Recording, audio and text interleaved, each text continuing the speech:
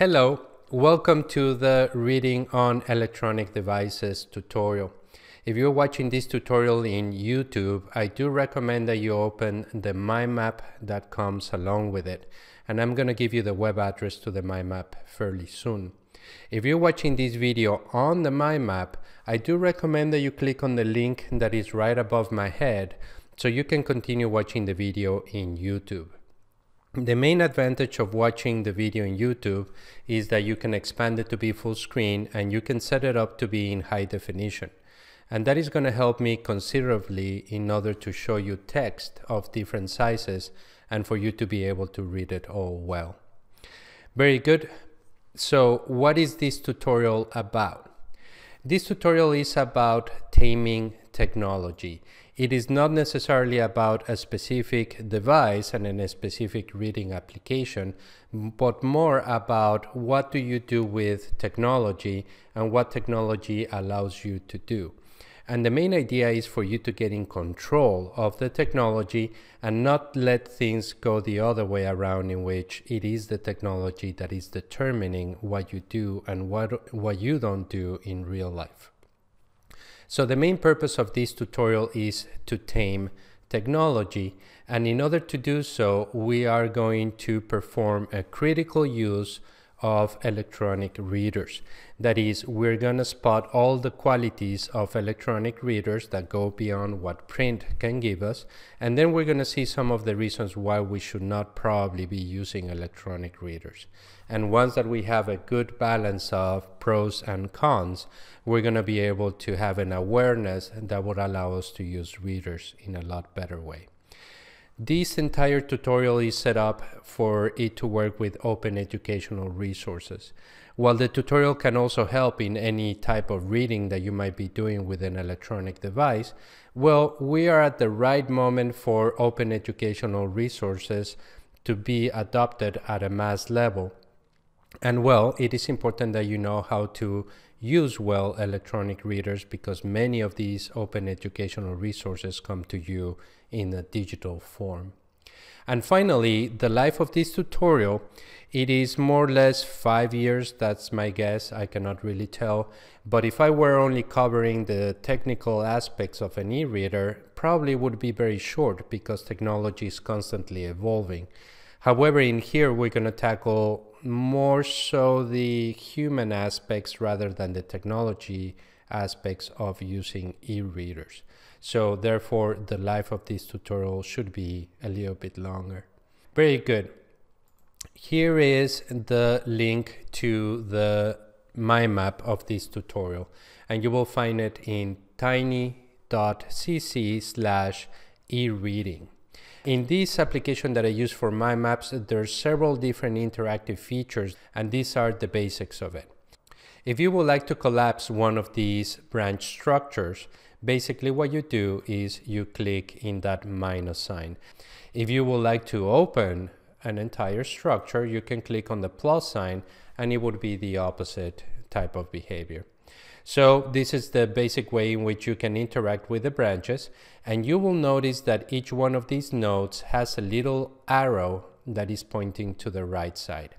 If you click on any of these arrows, you are going to be sent to the right moment in the YouTube video, and this will help you not to have to sit through the entire video if you would like to watch only a part of it.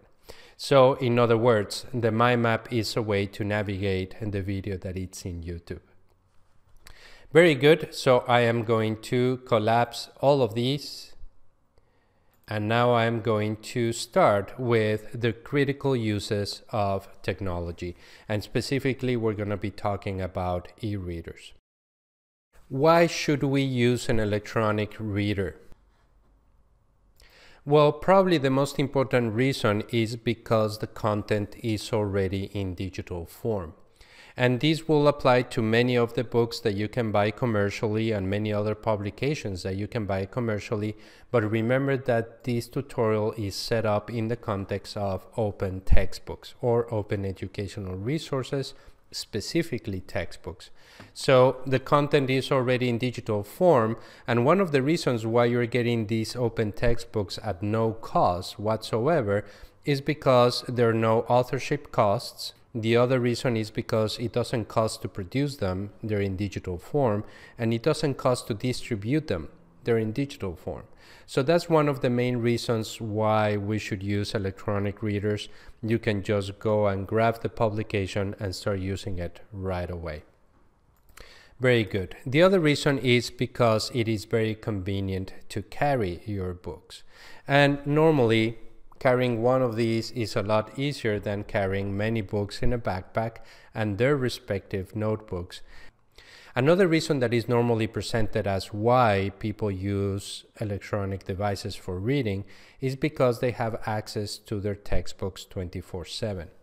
This one is a little bit strange to me because you can also have access to your books 24/7, but it might be related to the idea of carrying your books anywhere and then in that location be able to access them 24/7. Another good reason of why you should be using electronic readers, especially when you are accessing books that are in EPUB format, is that you can change the font of the book. And this is a very handy thing to have. I have been reading different books with different font sizes, and it does work well for me. I can change from one font size to another depending the type of lighting conditions I have, the type of device I am using, and sometimes it is just nice to scroll through many pages as you read very big font. Sometimes it is nice to just read an entire page with small font. But the main point is that the device allows you to decide what type of font you will have in the publication, and that it can become very handy when it comes to your reading of the course material. Another important feature is the search utility in the electronic reader. At any moment you can go and search for a specific term and you will get all of the instances within that publication where that term appears. And that can also be very helpful for studying or for doing exercises or just analyzing the content that you're reading. And finally, you have annotation tools like you have in regular print books, and you can highlight the content, you can take notes, you can bookmark many different pages, and then you can perform some basic drawings on top of the text. So all of these are good reasons of why we should use an electronic reader for open textbooks. Now I am going to jump to the reasons why electronic readers probably are not for everybody. So the very first thing that I would like to mention is that when people are reading from a screen, especially if there's light coming from the screen towards your eyes, it can become tiring after a period of time. So the first pages might be fine, probably the 100th page will not be that fine after having that light being emitted towards your eyes all the time. There's also some initial research that says that when you're exposed to the frequency of the light of an electronic reader for sustained periods of time, well, it can alter your sleeping patterns and things like that. So obviously, a screen that does not emit light is going to be better for reading purposes, but at the same time, if you have any type of publication that has a video on it or some type of interactive application, watching that video in a screen that doesn't emit light might become not too good. So there's a balancing act to do there, but this could be one of the reasons why this doesn't work for everybody. Another reason is how much you are going to read. Based on the research that we have covered, well, there's different lengths of readings that can be done in different types of devices. It seems that we're finding that normally when you read from a desktop or a laptop computer, the amount of time that you spend reading is not that much. And it might be related to factors like how are you sitting while you actually read in a laptop or a desktop computer. It also might be related with how many notifications you might have around you in one of these computers. In tablets and cell phones, it is a little bit different. It seems that students are spending more time reading open textbooks with a tablet or a cell phone, but also you have to understand that if it's too long, it also becomes tiring. And finally, the medium that is cited as the most appropriate for very long periods of time reading is print. And well, it depends the type of reading that you might have in your class that this would be appropriate or not. The type of annotations that you can do in an electronic reader are different than in a regular print publication. You normally cannot really handwrite very well on the screen. I know that many applications allow you to do so, but the actual interface in which you can do something with the screen and how well the screen collects that input is not up to par yet with a print medium. But I don't doubt it that it will be there at some point in the future. Another reason, it might be that typing is easier in computers than in mobile devices. If you are in front of a laptop or a desktop, it might be fairly easy to type an annotation into your e-reader because you have an entire keyboard. But if you're in a mobile device, thumbing your way through might not be as easy. These days, there are many electronic devices that allow you to have voice input, but they are not ready just yet. So it becomes fairly difficult to do all of the typing in a mobile device using just a smaller form of a keyboard. Another reason why you might not want to use e-readers, or why they're not for everybody, is because some publications, especially those that are in the cloud on the internet, are going to require you to have constant internet access in order to be able to read the book. And some of you might not have that constant internet access available to you. So in some instances, you might be limited by your internet connectivity in order to study the material. Another reason is that, well, when you need to download the entire material because you know that there will not be any internet connection to the place that you're going to be reading or studying, well, you need to download the entire content to your electronic device. And sometimes that is not an easy proposition. It depends the publication. Very good. At the same time that we can change the size of the font and have a better reading experience because the size of the font is appropriate to what we want, well, there's a problem that comes with it, and it is the pages in your publication get repaginated, and the content in the book will be found in other locations, and it will become a little bit difficult to navigate your book. And this will become evident whenever your professor is in front of the class and asks you to go to page 73 of your textbook, and you will be staring back at your professor wondering what type of font he has or what is the size of the font she has. And well, depending on that font size, the pages that you will be able to access are different from one reading experience to the other. So that might not be for everybody, specifically for instances in which the professor is going to make references to the book on a regular basis in the classroom. Then another reason is because studying is different than reading. Normally we read by keeping our eyes in a single text, but we normally study by placing many different texts and things in our field of view in front of us, and that's how we jump from one to the other. In order to do this jumping from one to the other in an electronic device is a little bit difficult, and you might get lost along the way. And finally, one of the reasons why e-readers are not for everybody is because you might just like paper. And it could be the physical object, it could be how you draw on it, it could be that you keep the physical copy after you have read it, and so on. So it might be that you just like print, and that is the end of the story. So we arrive to the moment in which we are going to ask the question, well, are print textbooks better than digital textbooks? Well, probably that is not the right question. We're not really in the business of comparing technologies. Besides, each one of these technologies is going to be evolving constantly. So any evaluation that is done today might not be that valuable tomorrow. So there's a constant process of change that, well, we're not really in the business of doing that.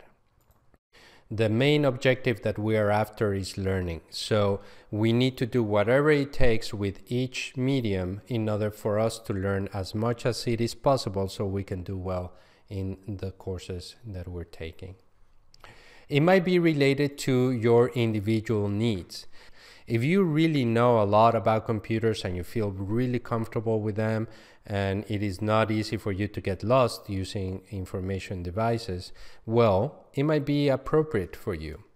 If you don't feel that comfortable with your computer knowledge manipulating the device and going from one page to the other, it might be that you have to be trained more in order for you to be able to use that resource well. Another thing that might make individual differences from one student to the other is that students have different learning practices. And it depends how it is that you absorb the content and how you learn that will determine your specific needs. So it might be related to that. And finally, there are different types of courses that work differently with different type of e-readers. So, for example, if you're taking a course in literature, you're going to have a very different experience with an e-reader than if you're taking a course in physics or in an exact science. So it depends the course that you're taking and how the actual course and the professor in that course uses the e-reader or the textbook, that the e-reader will become manageable, unmanageable, or just inadequate. And finally, the main idea about all of this tutorial and the entire idea behind the tutorial is that you should start engaging in a critical use of your device. And for that, we need you to be metacognitive. In other words, you need to think about the learning processes that you're going through in order for you to really know if the electronic device is working or not in your specific case. And at the end of the day, following that question, well, it's not that we need to pick one or the other. Normally, people feel that once that they go with the electronic reader, they are committed and that's the only thing that they should use. And well, that is not really true. Very well, so now we are going to cover how to read on electronic devices. And the very first thing that we're going to tackle is, for how long are you going to read? If the answer to that question is for not too long or a short period of time, I do recommend that you use a desktop or a laptop computer because they are going to allow you to do annotations in a lot faster way than if you are working with a mobile device. Nonetheless, if you have to read for a sustained period of time, using a tablet or a cell phone might be better because it's going to allow you to sit or to adopt a posture that would allow you to read for a long period of time. So I would like to show you an application that is called Bluefire Reader, and these are the different type of interfaces that this same application offers you in different devices. This one is the desktop application, and you can see that it is fairly easy to grab different parts of the text because I'm using my mouse. So it is easy for me to highlight that, then right click, and I can just click highlight from there. And then that part of the text is highlighted. If we select this application in an Android device, this would be the type of interface that we will get. Very well, I just navigated to the exact same part, and you can see that in here I have the same type of highlighting that I had on the desktop application. And in order for me to highlight the same area, I'm gonna have to use my fingers and slowly moving over here so I can select the right type of text. And you can see that that magnifying glass appear on top of my text because it's helping me exactly stop where I want to stop. So the device is already trying to fix the type of problem that would be solved if I were to use the desktop application. The same goes for an application like the iPad.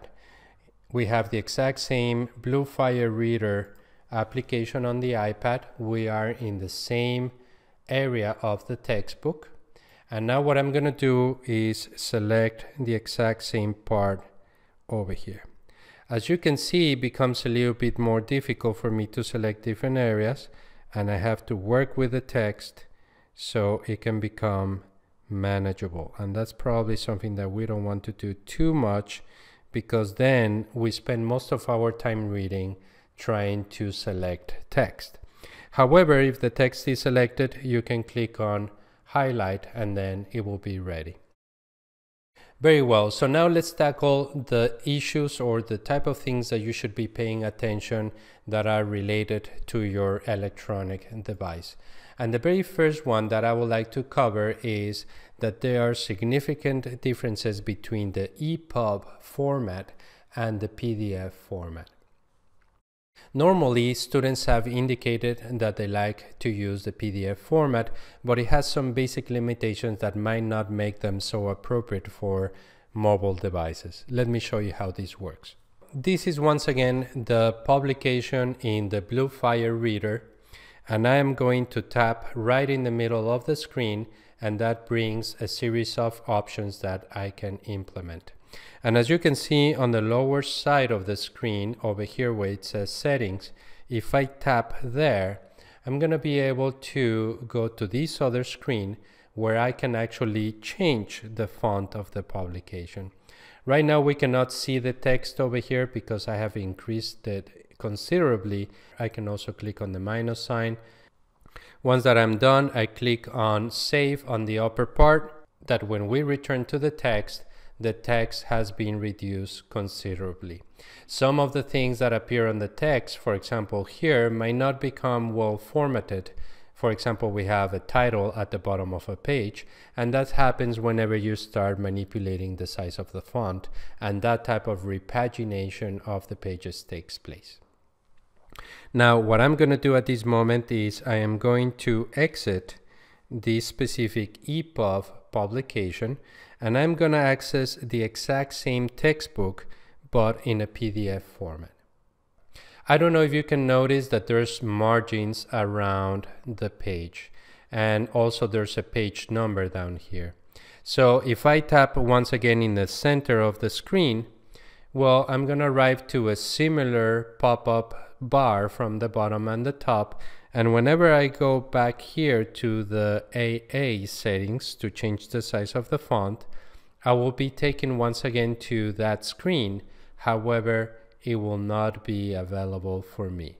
In other words, it is often the case that when you use PDFs, the reading applications that you will use do not allow you to change the font of the text.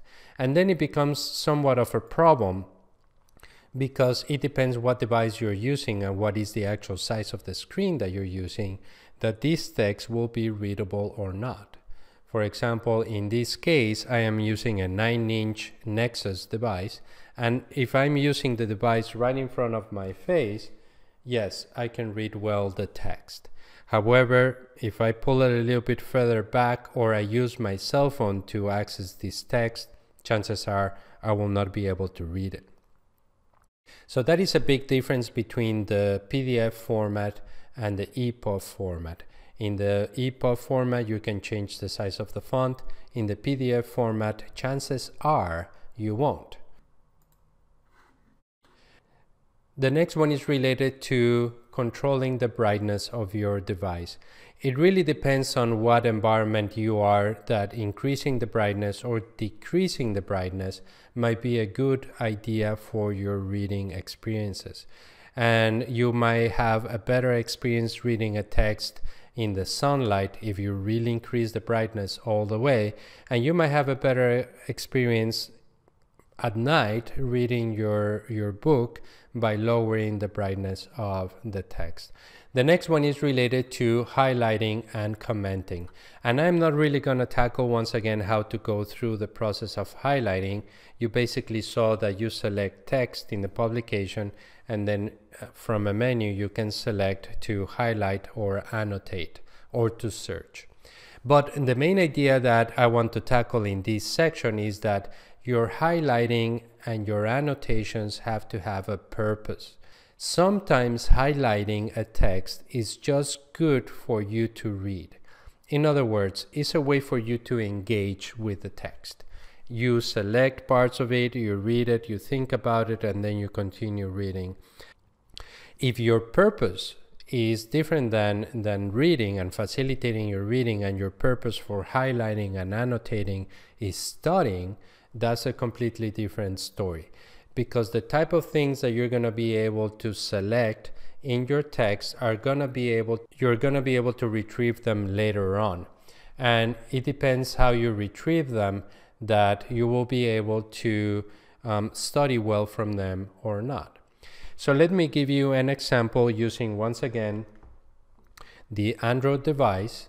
Now that I have done this highlighting and some annotation of the text, I'm going to tap right in the center again, and over here where it says bookmarks on the Android device, I am going to click there, and now I'm going to see each one of the highlights that I made and each one of the annotations that I made all perfectly laid out in a list. So that is the best thing about annotating or highlighting in an e-reader, that later on most applications are going to allow you to retrieve that information, to compile it and put it together in a single place. Some applications are going to allow you to export your highlights and your comments into a file, and that would be very beneficial, especially if you want to print that file later on. So when you choose an application to read in electronic devices, just be aware that this is a possibility and you can find it in some of them. And finally, another type of highlighting and annotation that you can do is for the purpose of analyzing the text. So it really depends what it is the purpose of your highlighting and commenting the text, that you will use this in different ways. However, remember, it is about you being in control of the device and for you to have a very well-defined purpose at the time of highlighting and annotating the book. The next part is searching the book. And searching the book might be very good for specific reasons. You might have a physics books that you would like to explore in a very quick way by trying to look at all the formulas in the text. So you can type the word formula in the search window, and then you're going to start bumping into all the instances in which the word formula was utilized in your text, and that might be very helpful for you. Also, it can be very useful to search for text whenever you change the font and all the pages got a different number and everything got repaginated. And then at that moment, the professor says, go to page 73, and you can ask for the first words of the paragraph, and you can search for those words. And at that moment, you will arrive to the right location in the device. Another benefit of using electronic devices, and it can become very, very powerful, is your ability to go to the internet and to search for things. So you can highlight areas of the text and you will go to the internet and you will find things that will expand the knowledge that you're trying to get. But there's obviously always the danger that once that you are out of your reading environment and out into a browser for browsing the web, that you will stay on the web distracted by other things. And finally, something that is very, very useful for me, English is my second language, but it can be used by anybody, is the dictionary that normally comes with all applications. If you click on a word and you select it, most probably a pop-up window will appear telling you the meaning of the word. And that can be extraordinary for learning purposes. And I do recommend that you use those type of things as often as you can. Now, let's tackle some of the human-related factors that might affect your reading. And for that, I am going to jump here. And the first one is to turn off all the notifications. It could be from your own reading device, or it can be from any other device that you have near you. So the main idea is for you not to be distracted by this and that, which is quite possible in an electronic device, and for you to be able to just focus on the reading itself. So in order to have that sustained periods of reading, it might be a good idea for you to say at the beginning of your reading, I'm going to read for an hour. And for an hour straight, do nothing else but just that. And probably you will do quite well if you do if you follow those type of practices. Other type of things might be very beneficial, and this is individual and it depends on each student. And it's related with how you work at different times of the day. Some people are night owls, so some people are morning people. And you have to be self-aware in order to understand what is the best time in the day for you to read. And then actually plan your day so you can read during those periods of time. The other question, which is obvious, is what is a good place to read? And this is not only related to how comfortable you are at the time of reading, which is important if you're going to read for a long period of time, but also what type of environment you have around you. If it's a very busy environment, if it's a very noisy environment, you're going to have a lot of distractions coming into your reading period of time, and that might not be too helpful. So you can find a space where you can concentrate and read for 1 hour if that's what you decided to do. Another type of recommendation is that reading is different than studying. So while you're able to read quite well by using your device, it might be the case that it's not that easy to study using the device. So I do recommend in this case that you print individual pages that come from your electronic book, and you use both things at once. You use the electronic pages for you to reference the material or to read the material, and then you use the print publication to summarize what you're doing, or any other type of combination between print and electronic will do. But the main idea is that you don't have to settle for one of the two. And finally, practicing and using the apps. This is a question about cognitive load. How much your brain has to work in order for you to be able to do a good reading of a text. And if a lot of your effort is spent controlling the reading application, well, most of your brain resources are going to be tackling that and not what you're supposed to tackle, which is the course material. So if you're spending too much time, remember you have to become self-aware. If you're spending too much time trying to control the application per se, then it might not be a good idea for you to read in an electronic device. So you have to balance how much time I want to spend learning the device and how much time I want to spend reading the content that I need to read. And obviously consider both media. So these are all the human recommendations regarding reading on electronic devices, but I would like to finish by saying that reading well is a skill in itself. You can read at a very basic level, or you can start implementing different strategies for reading, and those precede electronic devices for many, many years. So you can find a lot of information online about how to read textbooks or how to read books, and many of the recommendations for print media are going to be applicable for an electronic medium as well. Very well, so this is all the information about how to read on electronic devices. As you can see, we didn't engage in too many technical matters, but we did discuss a lot of the human and device-related matters that can have an impact on your reading. Having said this, I hope that you have the best experiences and you choose the best medium in order for you to learn the material for your course.